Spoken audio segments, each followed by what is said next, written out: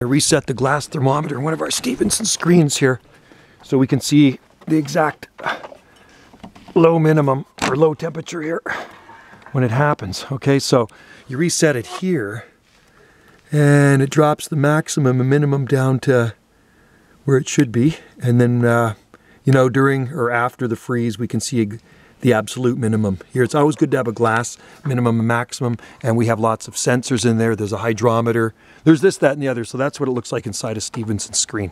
All right, so pretty precise weather observing here. We have 2 Stevenson screens set up and we have more remote sensors. So stay tuned for updates on the weather as this cold front approaches. There's barometer, hydrometer, a whole bunch of stuff in the screen here. All right, guys, thanks for watching.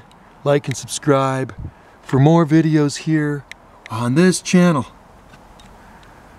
Cheers. And I don't think it's going to get as cold as they say, but you know what? This will say all right here, and same with the same with our digitals. It's not very cold out here right now. It doesn't feel that bad. Thanks for watching. Cheers.